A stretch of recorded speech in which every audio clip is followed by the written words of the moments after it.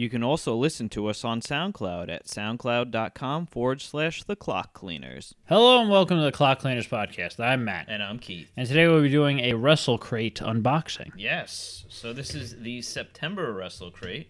Well, Wrestlecrate Lite. $14.99 a month, I believe, plus shipping. I can't answer that one. All right, well, let's open it up. Cut toward myself. I did a terrible taping job. Those damn machines. See what they really want.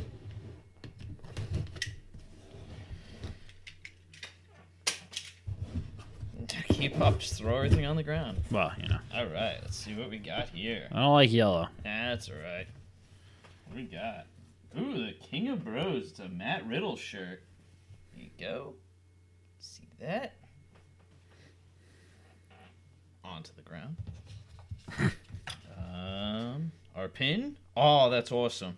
It's a Tranquilo pin of Naito. Oh, man. Wow.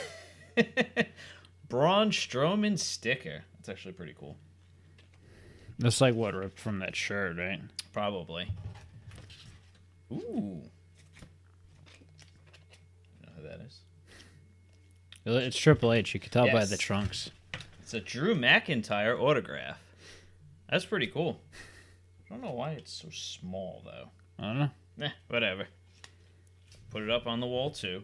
There you go. Yeah. You're going to run out of room soon. I know. So, this was the Lite box.